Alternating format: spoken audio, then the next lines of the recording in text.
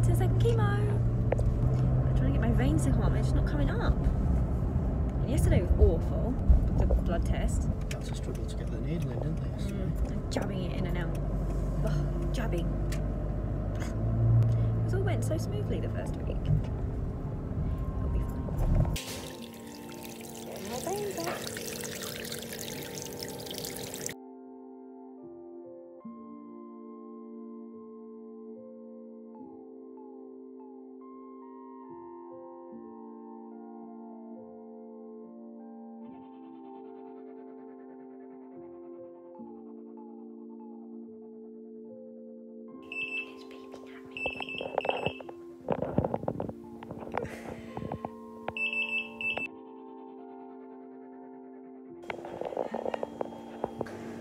Oh my god, look at my hair. Oh my goodness, look, I look like dreadlocks. This is Matthew. Hello. Hello.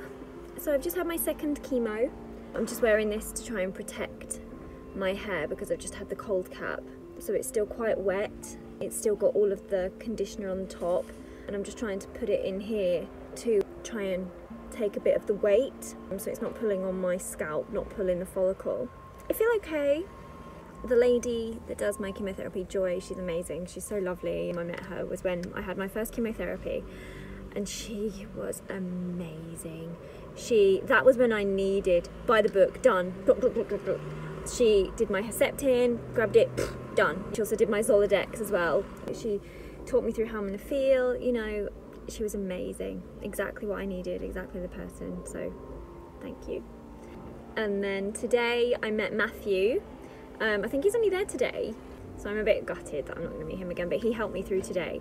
So we had a smaller cold cap today. The cold cap was the same one that kind of looks like a brain. The older cold caps are round like a mushroom, they just sit on top of your head. But the newer styles, which are much better, honestly, so you want the blue newer style, they're great, the Paxman, and they sit on your head about here. They come down a little bit far, so you're going to need an Alice band just to pop round here, just so it sits on your forehead there, because if it touches your forehead, oh my god, it's cold. Like, you think it's cold when it's on your head, but oh my god, just when they put it on, try and touch it and just see how cold it actually is. Because when you've still got hair, it is so odd, like you don't feel it as much, but then as soon as you touch it with naked skin, you're like, ah! So that went on all the way to the back, and I did a bit of Googling and I looked on the Paxman website, and I felt it was tight last week, but this week I touched it on top and I had a little look at the pictures that I took, because I've been taking some selfies for my mum, just so she feels like she's with me, and for Robbie, just because obviously with COVID I have to be alone, which I'll probably end up showing you.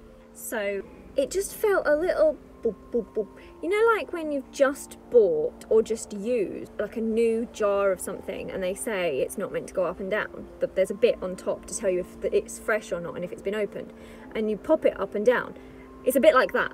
So I did that and it kind of went up and down, and I thought, so I said to Joy, there's a bit of give here, and she was, yeah, there is, isn't there? So then I had Joy and another nurse pulling it on my head, really trying to yank it on, and it just wasn't going down. So then I went for the smaller one, which instead of the pink and black, now I've got the grey. So this grey hat that sits on top of the cold cap. So you've got the cold and the cap. So then they pulled that down and that was a lot tighter, and oh my god, it was cold. Like, I could not wait for that thing to come off.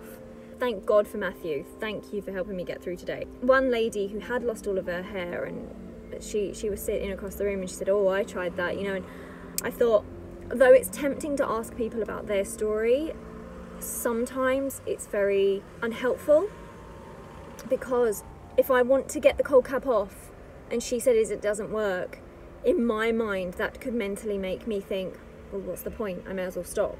So you have to remember with this, every person's journey is different. Oh, and Robbie's back. Ah! He's got... Are you right, Baba? No, nothing. Nothing? No. They haven't got anything? No. The shops are empty. Yeah, I mean, they are pretty much, yeah. There's just signs up everywhere saying, please bear with us, we're experiencing high demand. What is happening? I don't know. Like, there's like a pandemic. I don't know. We're just coming out of the pandemic. Yeah, I don't know what's going on. People just seem to be buying everything. get you out there.